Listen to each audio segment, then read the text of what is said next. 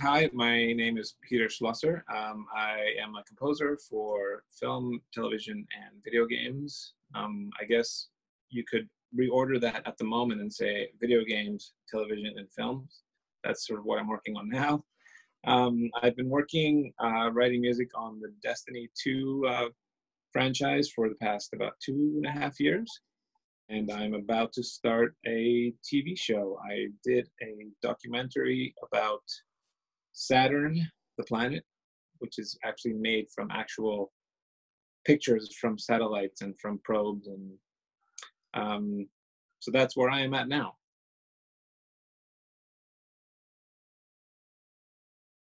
One of the first movies where I realized that was when I was a kid and I was watching 101 Dalmatians, especially because there was one of the main characters, Roger, is a guy who writes music for a living. And there's a very great scene where he starts to play as Cruella de Vil. The villain of the movie is in his house, so he kind of starts to score the moment of what's happening in his house, and I just thought that was really amazing and brilliant.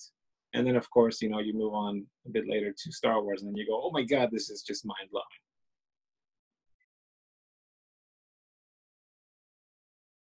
It's such a different animal to writing for television and films, only because a lot of the stuff that we're writing is it's non-linear. So we're not following every beat of what happens, because as you're playing, it's hard to figure out what's going to happen. What's interesting though is consoles are now so sophisticated where we can write the music in a way where, depending on what's happening, the console can grab different pieces of music.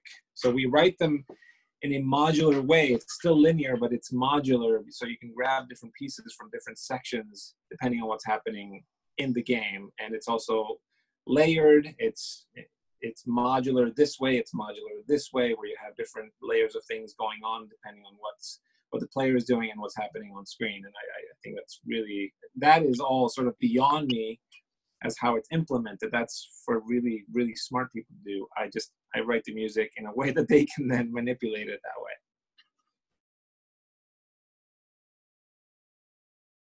As artists, as creative people, it doesn't matter what field you're in, whether it's music or art or fine arts or whatever, we're always striving for something that's better. And it's really great to have somebody go, to stop, that's really good, because if we had our way, we would probably never ever finish writing a piece of music, because we would be revising it over and over.